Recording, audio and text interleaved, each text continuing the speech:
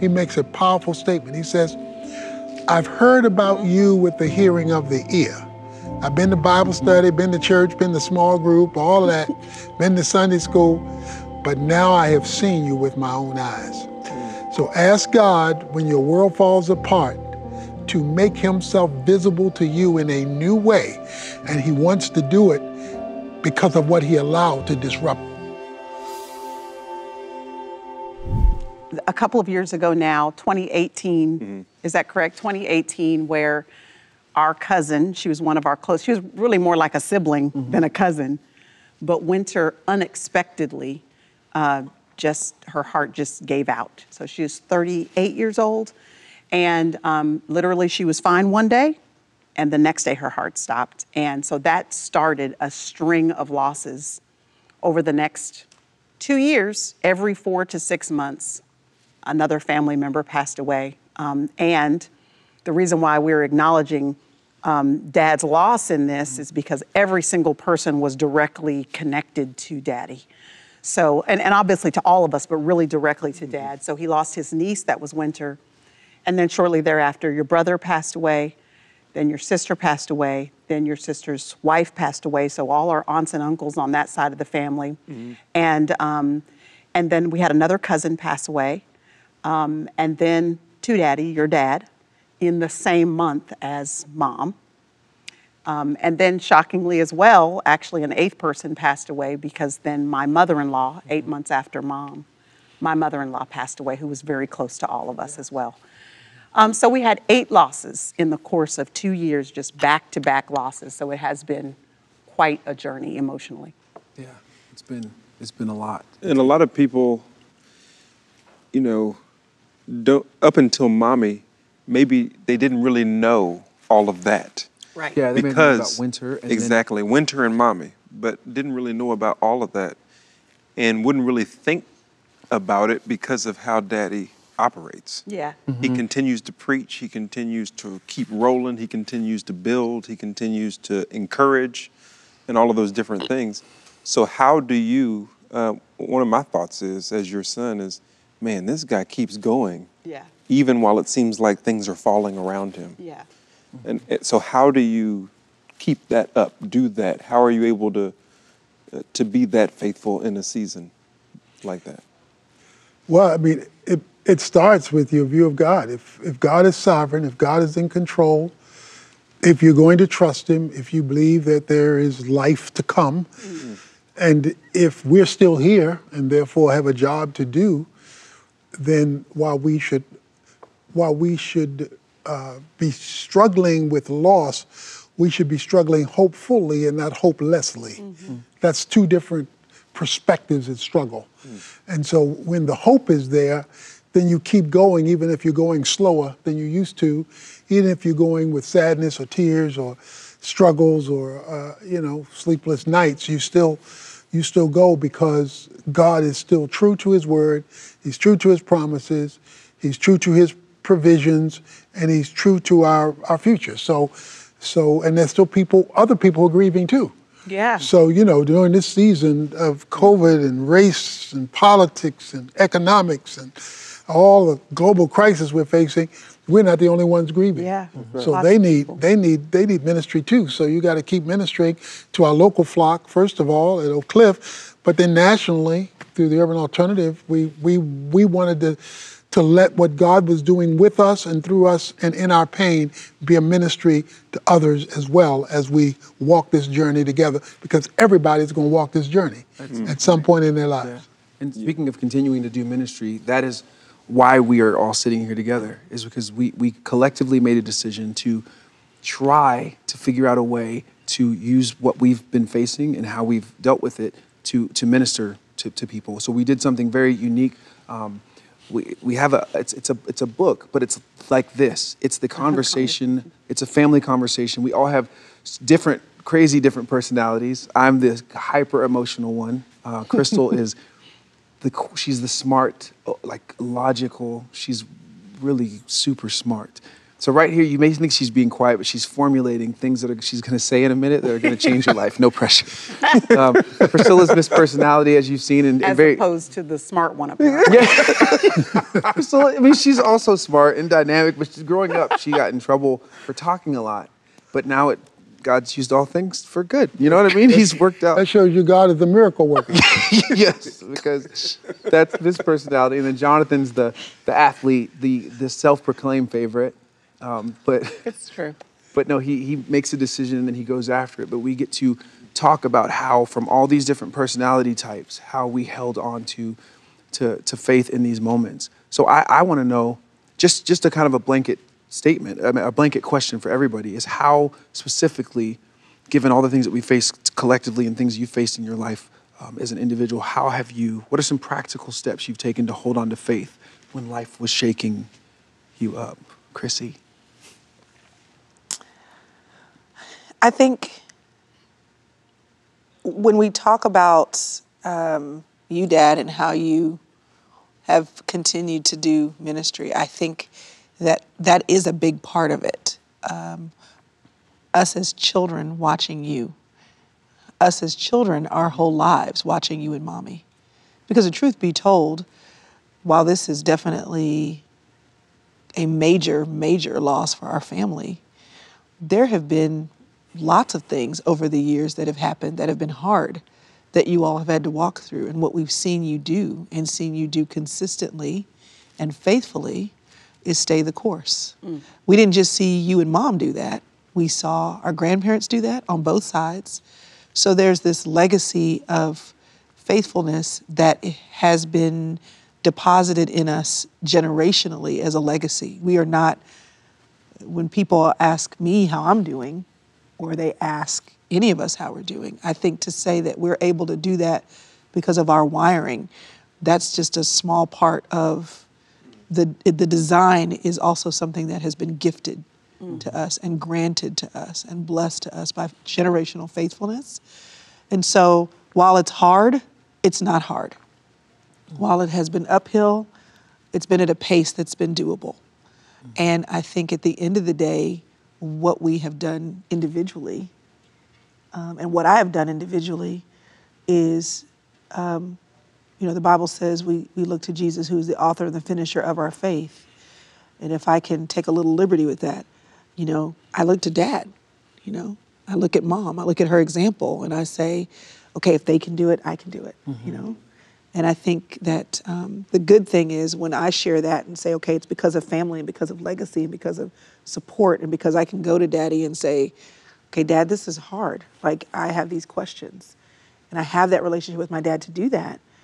The good news is for somebody who listens and says, but that's not my story.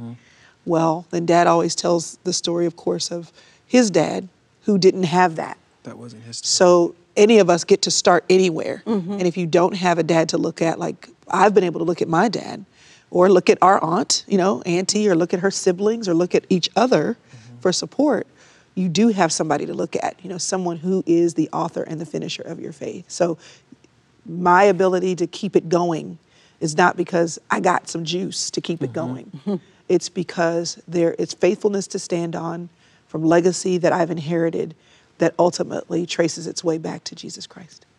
That's great. But that faithfulness that we've watched him, live out has come through. Like, this setup is not a representation of what we've been through. Right. Okay, this is nice. What we went through was crocodile tears. Yeah. What we went through was the lowest of the low when Daddy told us the news and ran to the other side of the room and was bawling, crying. And then Anthony and Priscilla chased after him and they were bawling, crying. And then I felt like somebody rubbed icy hot all over my body and didn't even know what to do. I mean, you're talking about going all the way to the low of the low. And Chrystal talking about those examples, that obviously being the lowest in my view, but them holding on to faith through the lowest of the low. Like, people need to know that the Evans family ain't sitting up here. This is nice. That's not what it looked like. Yeah. This is year and a half later or however long, we're able to use that time. I wrestled with God big time. Yeah. I was like, man, we prayed. your word says this, that. I was, based on the scriptures. Dad always taught, take the scripture and throw it back into God's face, because God is obligated to his word. His word is obligated to him. So we did all of that. Where 2 or 3 gather, we had the whole world praying. So we did it by the book. And we had an expectation that God is going to come through. And it felt like he didn't. It felt like we were just like, yeah. Like We did. there's a lot of people feel like that. A lot of We people are followed the like, instructions, yeah. is he God or not? Yeah.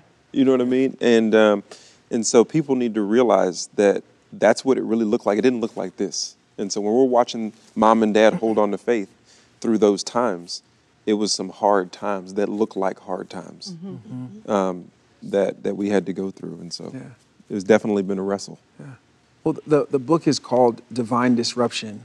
And trying really hard, you have to try really hard. For me, an emotional person, if you're anything like me, I know I'm hoping a lot of the viewers are like me, because sometimes it's a lonely world out here in this family, but everybody's so strong.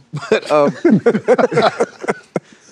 it's called Divine Disruption. So I want to know, finding God in disruptions, what do you need to do to change, to get your perspective to where you can see God past? Because disruption is such a thing. For an emotional person like me, how do you see God when there's so much disturbance? How do you get that clear? Daddy or Priscilla or anybody? Well, there are many times in the Bible where people are struggling with God. Yes. Rebecca wants to know why, how long.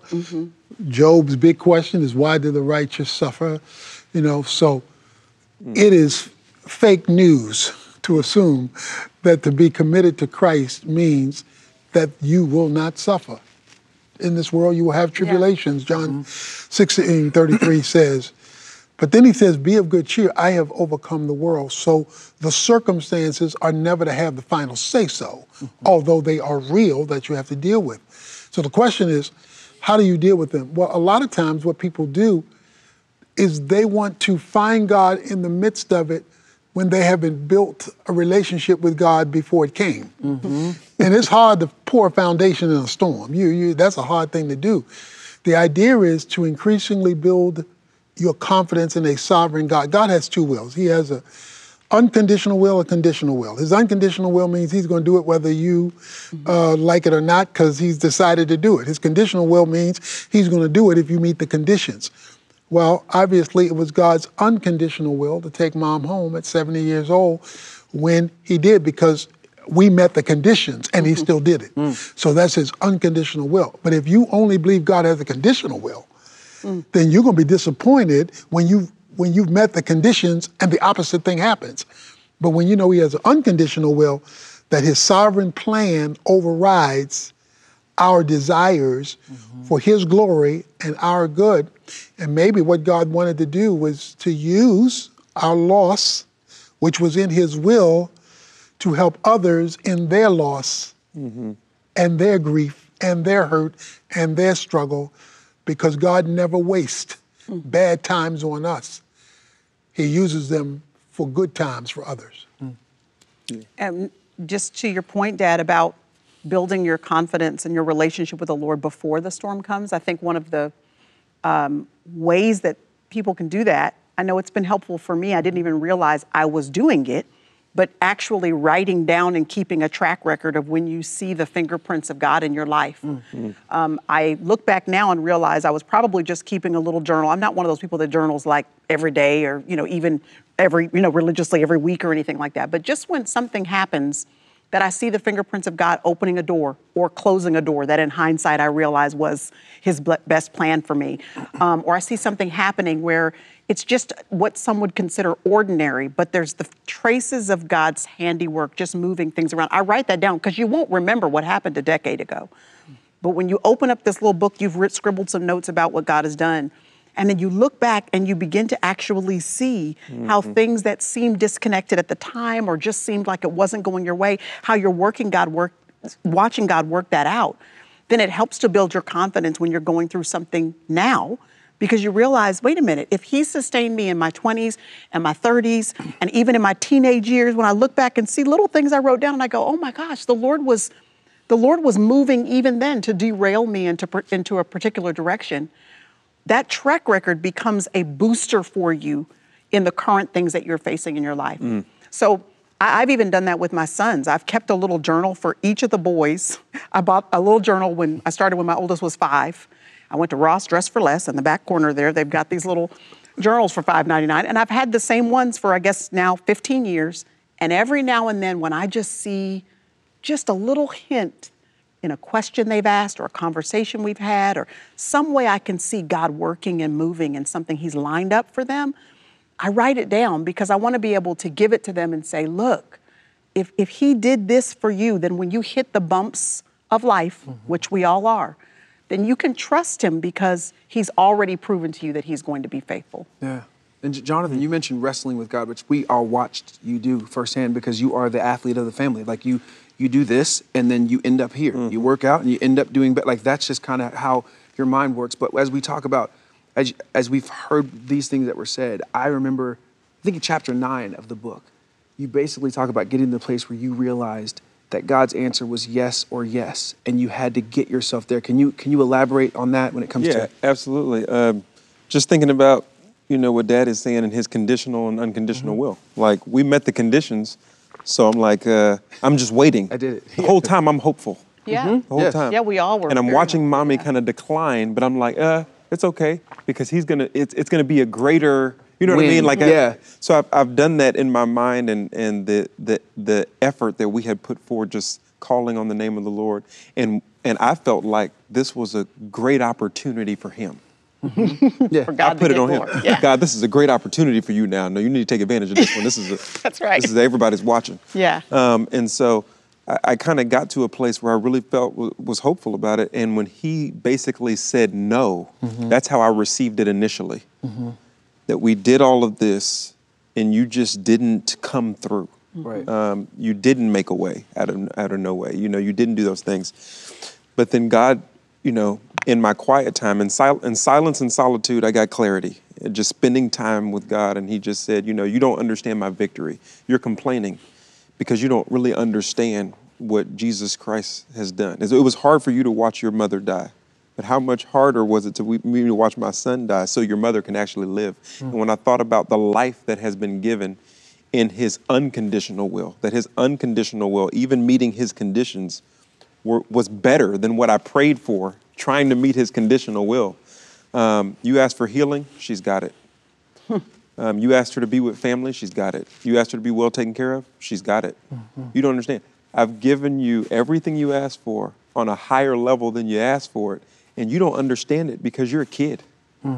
You're not, you know what I'm saying? It's the same thing with my kids. They just don't get it until they get to a point of maturity where they're able to say, oh, Dad, his will is just best. And now we can do what my mom always said, like she's not yours. We can do what our mom always said. Your greatest ministry will come right out of your greatest misery. And keep on going. One of the ways me and Daddy encourage each other, through football is, in football, every player has to retire. It happens every time. And the players that are still on the field are sad, because that's their guy. Right. But all you can do is put your head down and keep playing until you retire too. Because you want to hear the coach say the same thing to you that he said to him. Well done. You played hard. Here's your gold jacket. Yeah. Enjoy retirement. And that's what Mommy's doing. She retired. She's enjoying that retirement in his rest. And we're going to put our heads down. We're going to keep playing hard. That's great. All the way to the finish. Yeah. There are so many things that we had to learn. I mean, I didn't realize, I think Daddy told me this. He thought that when we were going through this, and Mommy thought this too, she would look at me and be like, are you okay? But it wasn't a normal, are you okay? It was kind of like, this is the kid that could fall apart with this much weight on him emotionally. It was that kind of, are you okay? And all the things that we've talked about, all the lessons that I learned along the way, even in the hard moments of my life, I didn't realize were training me for this moment. In the book, I can't remember what chapter, but we tell the story of the Karate Kid, which I won't tell the whole thing now. Priscilla tells it a lot. Do you want to just hit on that real quick? I mean, well, just that there was a lot of the Karate Kid, the one with Daniel-san and Mr. Miyagi yes, from the original, the original one, not this new stuff. Although that was good too. Yes, but the original one, Daniel-san wants training, and in karate. So he goes to Mr. Miyagi, and Mr. Miyagi basically has him managing his house, cleaning cars, Right. painting fences, sanding the floor. Yep. And Daniel becomes extremely frustrated. He's like, this is not what I'm here fight, for. yeah. Yeah, I came here to train to be able to be excellent at the craft of karate. And so Mr. Miyagi sees his frustration and he starts throwing punches.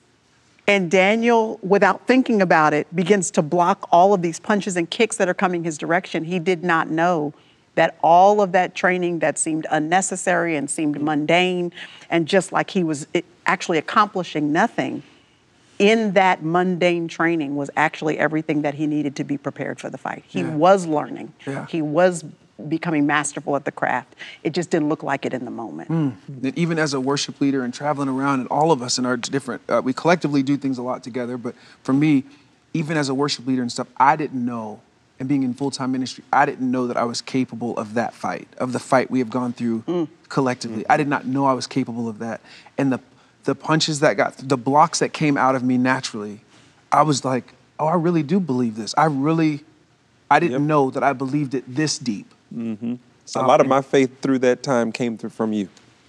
Which is you never knew it. Wild. Yep, because you were coming to me and say, I mean, you were settled in, I'm not even worried about it. I already know it's going to work out. And you would say, do you think it's weird that I'm so hopeful?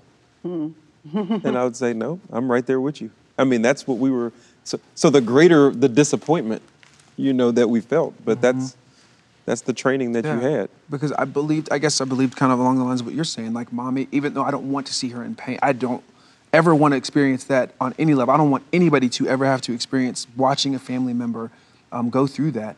But I think I just knew, I cognitively and in my heart knew, like, our faith will play itself out.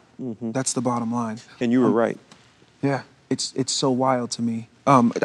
Chapter 15, we talk about, Chrystal mostly talks about doing the right thing along the way. As you are, all the things we talked about, you're understanding that God is divine, or God has a conditional, unconditional will. You're learning about what it means to really be hopeful. But what about the day-to-day, like, what do I do next, the right thing along the way, even when you're hurting? Can you speak to that? Yeah, I think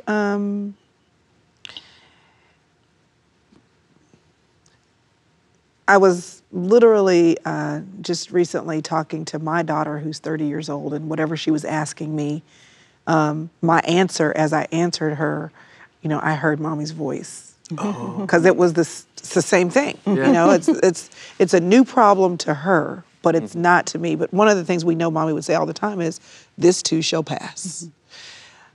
When you have a history with God and you know that the thing that seems the most difficult for you in a moment, that you'll get past it. So one way or another, you'll get past it. You'll learn from it, you'll grow from it, you'll experience God in a new way. That is often just the next right thing. You don't have, and I keep talking about our history, but I even remember our grandmother saying, because, Daddy's a doctorate of theology and our uncle was a doctorate of sociology, he had a doctorate of sociology. And I said, did people ask you, how did you do that? Like, how did you have these kids that were so highly educated? And she said, I just kept doing the next right thing to have children who were law-abiding citizens and were good people. Like, I wasn't trying to achieve that. Right. And I think when people would ask mommy and daddy about us, how do you do that? Like, how do you get 4 kids who are all still involved in your church, who are involved in ministry? What they were doing was the next right thing. And for mommy, that was fixing dinner. And So making goulash and putting cheese on. We don't know what it was, but it tasted good because cheese was on it. And the idea that this was not necessarily the specific thing, I don't think, you could correct me, that you had in mind. It was just that we would love God, love each other, and be faithful. So I think the next right thing is look at where you are. And what I was saying to my daughter today is often we're looking at the big thing and thinking, how do we get through the big thing? Moses asked God the same question when God stopped by the burning bush and said, all right, so it's time, I need you to tell Pharaoh to let my people go. And Moses is like, how am I going to do that? And God said, what do you have in your hand? So we're often looking purpose and calling and what am I supposed to do and how's God going to get me through this? And we walked with Mommy through that season one day at a time, getting her what she wanted to drink, trying to make her comfortable, being there for each other. And so the next right thing is not the next right big thing. It's usually the next right small thing. And because it's the next right small thing, it's usually something that's obvious to you to do. Right. And it's easy, it's right there.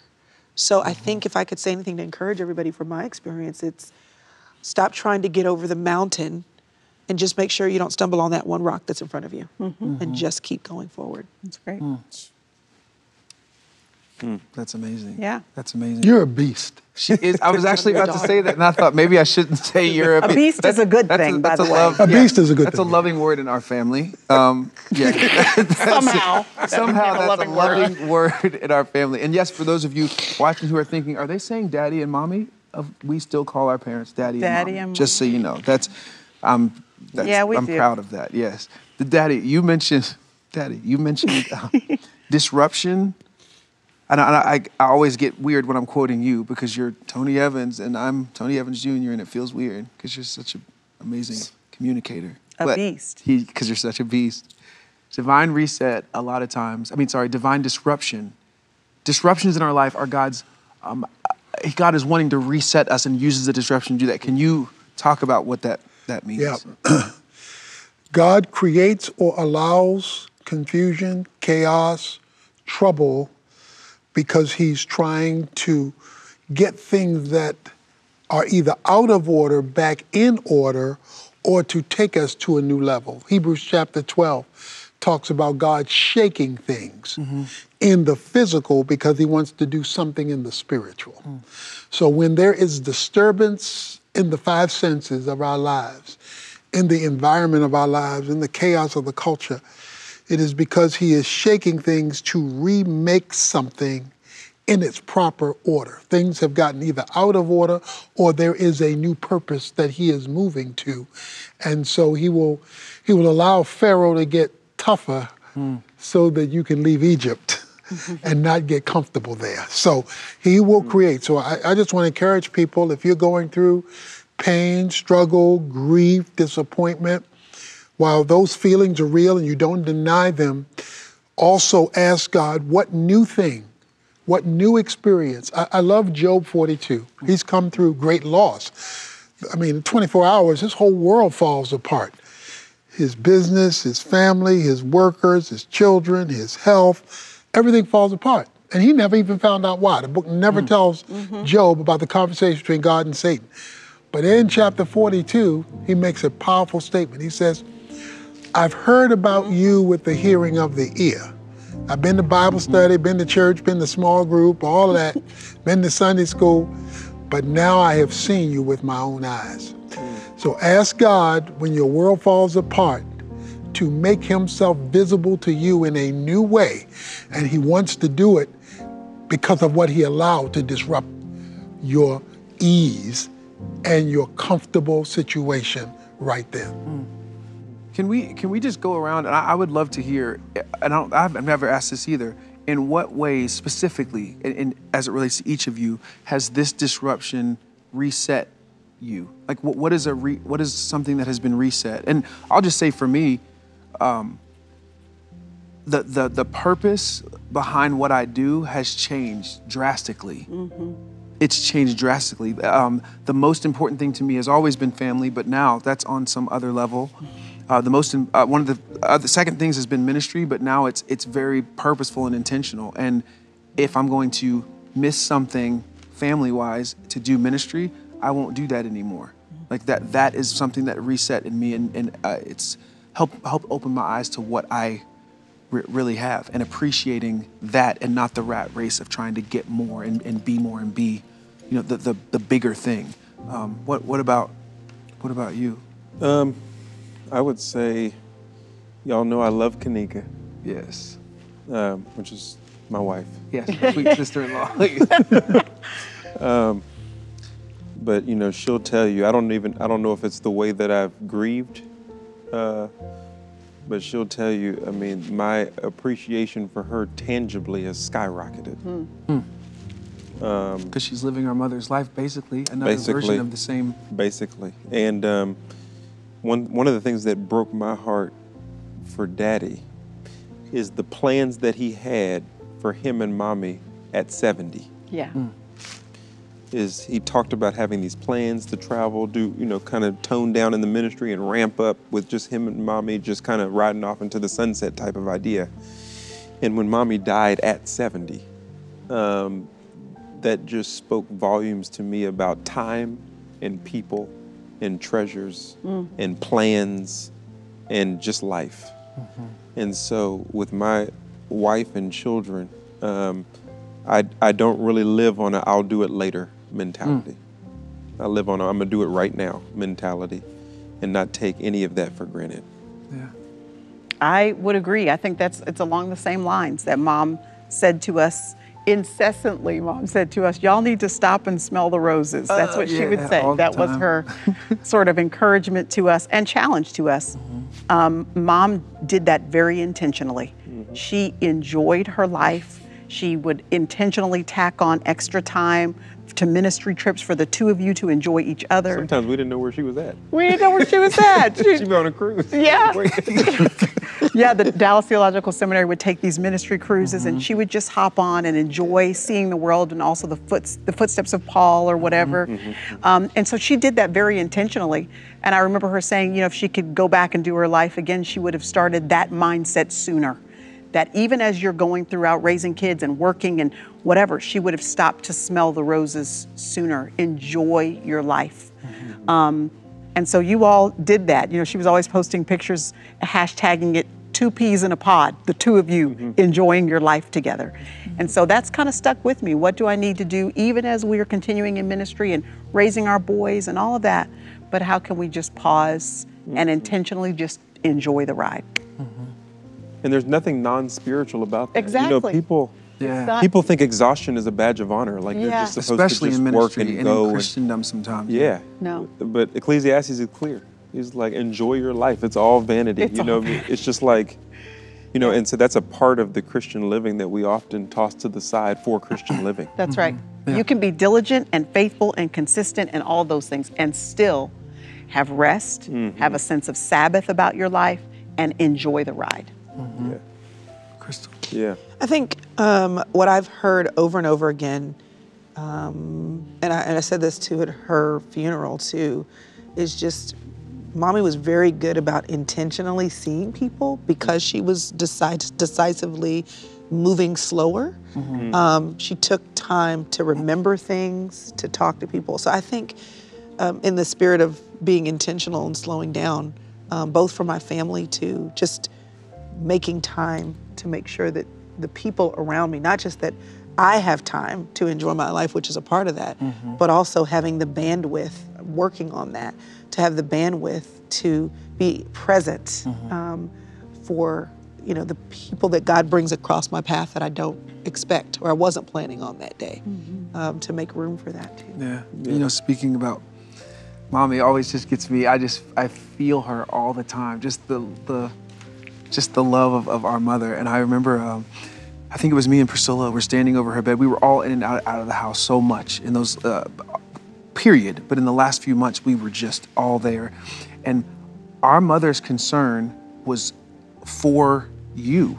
Like our mother's concern was, what about the people who are praying? Like when she felt like her health was going a different direction, she was like, but all these people are praying. What about the people who are about like, their faith? What about their faith? What about their faith? What are they gonna, like, she was concerned about you. And she shed tears about that, worried that the body of Christ would stumble in their faith potentially if the Lord didn't answer prayers the way that they were because so praying. many people were praying that way. And as I sit here, I'm very like, man,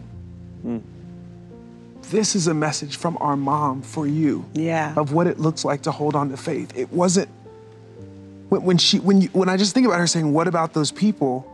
Well, Mom, we are here to talk to those people. The people you were so worried about, the people you wanted to make sure were okay. We're here to share what it looks like to hold on to faith, and it hurts and it doesn't feel good, but there is something to be said about hurting, but knowing that you're anchored at the same time. And that is what it is. And I know that Chrystal mentioned that everybody may not have a family like this, but you get to start that story. You have a choice to start that story. You have a choice to have chosen family around you, which sometimes, in some cases, it's like, this is my family. But I love that we are sitting here and I just see her tears, and what about them? And we are getting to address those people. Yeah, that's great. On behalf of our mom, who wants you to hold on to faith when life is breaking your heart. And in just a few minutes, we're gonna close. We're so grateful that we got to spend this time. And Daddy, you kind of already did it, but I want you one more time, because you have so much to say. This is one of he is a well of knowledge, like a deep, I've never even seen the bottom of that well. I don't know where it is, but can you look into that camera and just give the viewers just one more, what does it look like? What do they need to do for a heart that's breaking? I know that there's a bunch of people on the other side of this screen with tears running down their face. Please look at them and talk to them about what else they could do to hold on to faith in this moment. Well, one of the things your mom said as she was getting sick and sicker, she said, don't let my illness deter you from God's word and proclaiming it. What she was telling me was, hold on to God's word and his truth in spite of the circumstances that you see us going through. So I just want to challenge everybody who's struggling, who's hurting, who's going through difficult times. You tether yourself to God's word. You memorize it, you quote it, you think about it, you have people telling it to you, his promises, his encouragement. You read that upper room discourse where he's encouraging his disciples on his way to the cross, because he kept giving them hope. The Holy Spirit, if you've accepted Christ into your life, the Holy Spirit is there, and he's called the Comforter. He's the Paraclete. He is the one who helps you to make it through during tough times. So allow the Holy Spirit by requesting it. Now, you don't have to go through all commotions. You say, Lord God, Holy Spirit, because he's the one that Jesus left here to represent him inside your heart. Holy Spirit, comfort me, because you are the comforter. Encourage me by the word. The word is the truth. The Holy Spirit is the experience of the truth. So he takes the truth of God and makes it light up in your soul. So ask him to light your soul up, to dry your eyes, to comfort your heart, to settle your fears. And he will do it because you've come to the Lord through his method based on his word to get it done. That may not mean your circumstance will change today or tomorrow, but it means that you will change in your circumstance. And when you change, you're managing what used to be managing you. At TBN, our mission is to use every available means to reach as many individuals and families as possible with the life-changing gospel of Jesus Christ. Thank you for helping make the gospel of grace go around the world. Without you, we couldn't do it. God bless you.